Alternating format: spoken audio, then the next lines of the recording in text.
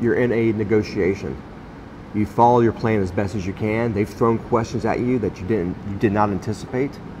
What are they thinking? Are you really doing a good job? Are you going to get this deal? Or you're a manager. You have 3 major initiatives happening. You have teams all over the state working. What's happening? Are they following the best they can? What's the competitors thinking? What's the customer thinking? All these elements of uncertainty are what we call the fog of war. And the fog of war is a term coined by Clausewitz. Just imagine yourself on the battlefield back in the days of Napoleon, soldiers shoulder to shoulder, soldier to soldier, firing, gunfire, smoke, cannon, screams. What's happening? How strong are you? How strong is the enemy? What are they doing? This is the fog of war. And why do we have this uncertainty? Why is it? Well, using the romanticist view, Clausewitz says, look, people are not machines. They're human. They have a willpower. They have love. They have hatred. They have rational beliefs. They have irrational beliefs. And under pressure, under certain settings, they may or may not act in a way that you want them to. And this creates uncertainty. And we call that the fog of war. Saying that, Clausewitz says that war really is a duel of moral forces. And when I mean moral, I mean psychological. It's really a war of mindsets. This leads to the second element, which Clausewitz talks about, friction.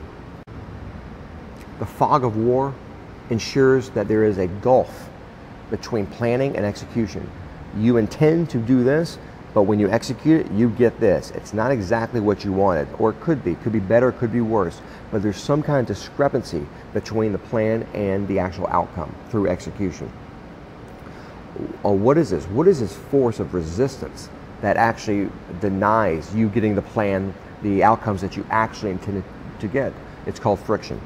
And you'll notice the term friction. This comes really from the days of the Enlightenment. It's a very scientific oriented view. We define friction as an accumulation of unexpected and usually undesired incidents or factors. And you have to realize friction is everywhere. It really is, because people, again, war is a duel of moral forces. There's going to be resistance to getting what exactly that you want. So there actually, believe it or not, are 2 forms of friction. There's internal friction and there's external friction. So here's an example that I give many of my clients. Imagine you're at your office, but we have to go downtown. And I ask you, how long is it going to take to get downtown? And you say, 20 minutes. And I say to you, are you certain of that? Well, give and take. Those give and takes, that's friction. We leave, we go downtown, and there's cops, there's roadblocks, there's road construction, there's accidents, bad weather. All these are external forces. These are forces that actually give resistance to you getting your final outcome. There's also internal resistance. Tires, gas, bad driving, all factors at which you could control that slow you down.